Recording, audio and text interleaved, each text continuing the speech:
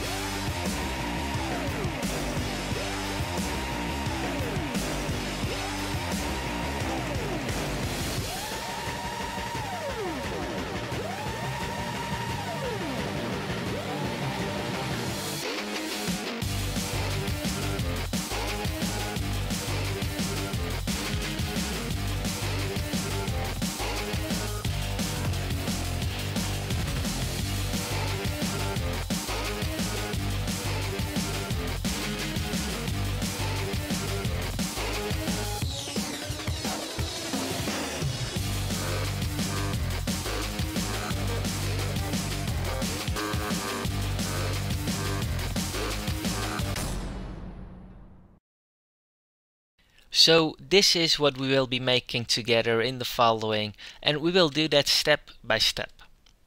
Now additionally, the website will be mobile responsive, which means that it will look good both from your desktop computer, iPad, iPhone or actually any other device, because the look of the website will simply adjust to the screen size, and you will see just how easy all this will be. So having said that, we can just get started, and let me start by describing the process of building a website. This basically consists of 4 steps: registering a domain name, creating a web host account, installing WordPress, and of course designing your website. Now I will go through each of them and also discuss perhaps the most important question: what does it cost?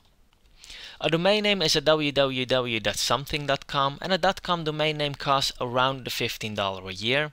It could be slightly more, slightly less depending on where you register, but the bottom line is that this shouldn't really be a showstopper. A web host is basically where you store your website. And you should be careful when choosing your web host provider, as this determines, for example, the speed of your website, the availability of your website, and also very important, it determines if and how easily you can install WordPress on your website. And I will explain in the next point why that is so important. So there is no way around a web host, and this is perhaps the most important but also the most expensive part of your website, as it costs around the $8 a month, but notice that the commitment that you typically have to make can be for multiple years. Now there are a lot of web host providers out there with varying prices, qualities and terms, so you might want to carefully choose one and perhaps also want to read the small letters. But of course I will share with you my experiences, and we will be using in this video one of the best and one of the cheapest web hosts there is, so there will be no worries here. But I will come to that after I shortly describe steps 3 and 4. So WordPress is the tool with which we are going to build our website. And the good thing about WordPress is that it is so user-friendly. You don't need to have any programming skills to build a professional website with it. Also, you can use WordPress for any type of website, be it a blog, a news magazine, a photo gallery or even an online store, just name it. And for these reasons, a lot of big companies have a WordPress website, so it's pretty nice that we are going to use the same tool as they do.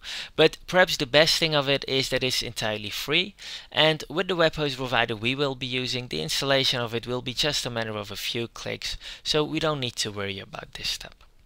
Now the last step is designing your website, but once you have installed WordPress, this part will be very easy, as you will see, and there will be no additional cost here. So moving back to the web host provider, in this tutorial we are going to use the web hosting hub, and I put a link below in this video description so you can check it out yourself. The web hosting hub is one of the cheapest out there. An account costs around the $4.99 a month, which you can use for as many domain names as you wish, and as a nice bonus you get a domain name for free in the first year. But the main reason I'm using it myself for all of my websites is because they are of very high quality, and also the installation of WordPress is very easy. Now, because they are so good, they offer a 90-day money-back guarantee with no questions asked, and because of this, you don't need to worry about the long-term commitments that you typically have to make when creating a web host account. You can instead just try it out risk-free. Okay, enough talking, so let's just start building our website by following these 4 steps. And we begin by clicking on the link below in the video description to register a domain name and create a web hosting account. And that link brings us directly to this page. Let's click here and on Get Started. And here we can check if the domain name we have in mind is still available. So for this tutorial we will purchase the somewhat silly domain name great2awesome.com. And as you can see, it is still available. I just quickly uncheck this paid service here. And then we continue to the purchase form. Now this is a standard form that you need to fill in to confirm your purchase. Also here I just uncheck the unnecessary paid services. So at the bottom of the page you can choose your plan. As you can see, there are varying plans with varying prices and periods, and for this tutorial I will be using the Spark 36 months plan because that is the cheapest on a monthly basis and it contains all the necessary things that we need. And I personally don't really worry about the 36 months commitment because of the 90-day money back guarantee, so it is basically risk-free and still the cheapest option. But anyhow, regardless of the plan you choose, the next steps will be the same, so don't worry about it. Now I'm just going to pause the video so I don't need to share my credit card information and stuff while I fill in the form, but then we will continue with the next steps. So once you have filled in the form, you are now the owner of a domain name, and that is just how easy it is.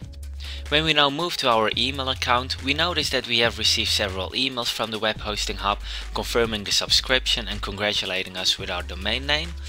Now the next step is to install WordPress on our domain name, and for that we need to click on the email that welcomes us to the web hosting hub.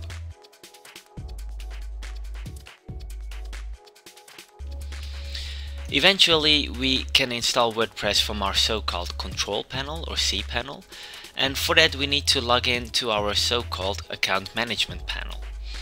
Now as you will see, this sounds more cumbersome than it really is because these steps are very easy with the web hosting hub, especially compared to other web hosts. So let's just follow the instructions and click here.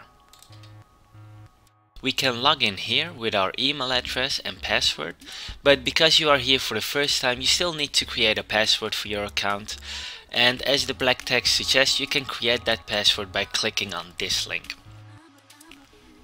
Just give your domain name, in my case that would be www.great2awesome.com, and give your email address here, and then you simply receive a password in your email account, and then that you obviously can use to log in. Now I already have a password because I have all my domain names here under this account, so I will just go back and log in directly.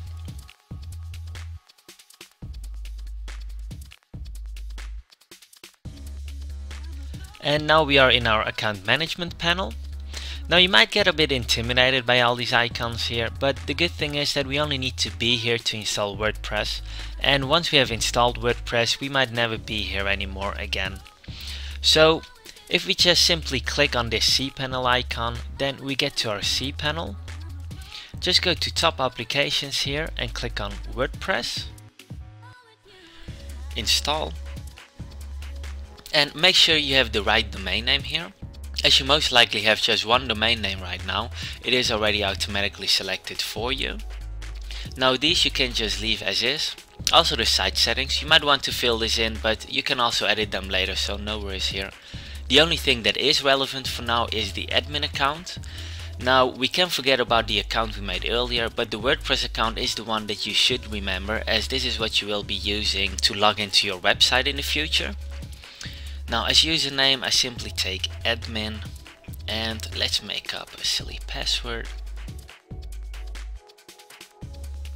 And here I want to take my own email address. And that is it. We now can just install WordPress. And as I promised to you earlier, it is this easy to install WordPress on your website.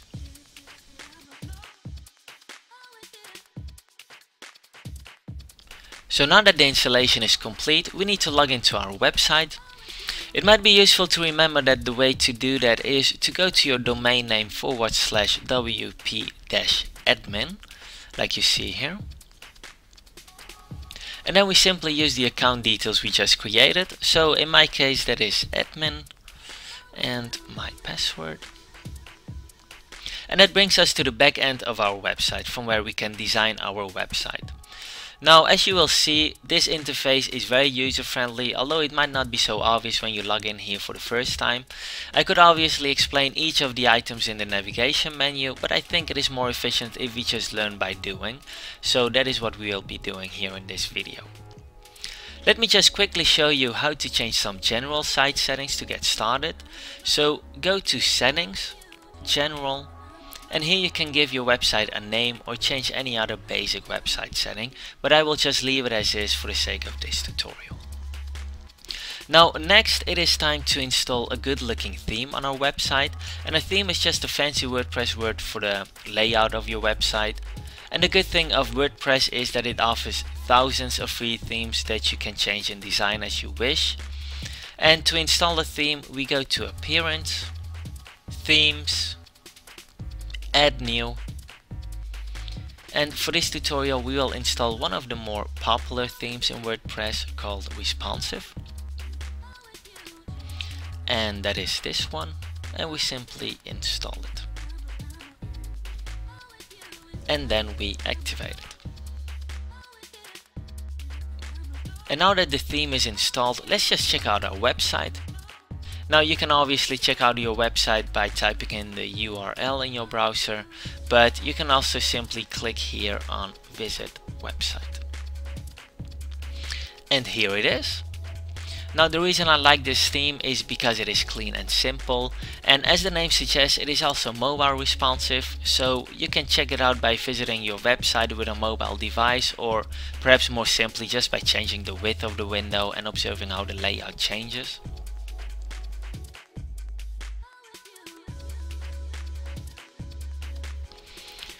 The dummy text and logo that you see can obviously be changed, and a lot of nice extensions can be added, and we will do that of course also in the full version of this video. But as this is the short version of the video, we will end it here. If you would like to also learn some easy but powerful tricks on designing your website, just continue watching the full version. It will be very fun, I can say. Now I hope I managed to show you how easy it is to just get started. And in case you found this useful, I would be very grateful if you would like or share this video, because that would really help my ambitions to reach all those people that would like to create a website but just have no clue how to get started. So I really hope you can make that effort for me, but anyhow, thanks a lot for watching and good luck with your website.